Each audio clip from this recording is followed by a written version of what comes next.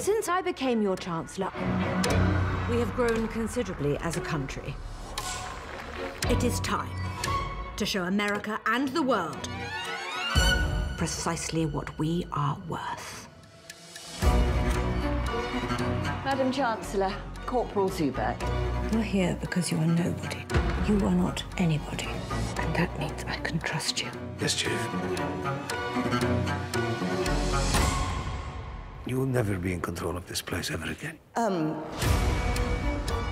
He's not dangerous, is he? Everything's fine. The Chancellor couldn't be more pleased. And we like it when she's pleased, don't we? Yeah, we do.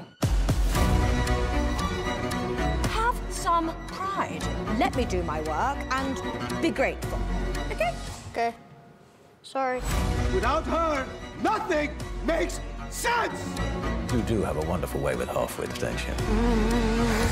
Yeah, I'd like to see her. Is she expecting you? I'm her husband. Is she expecting you? One expects their husband to enter a room.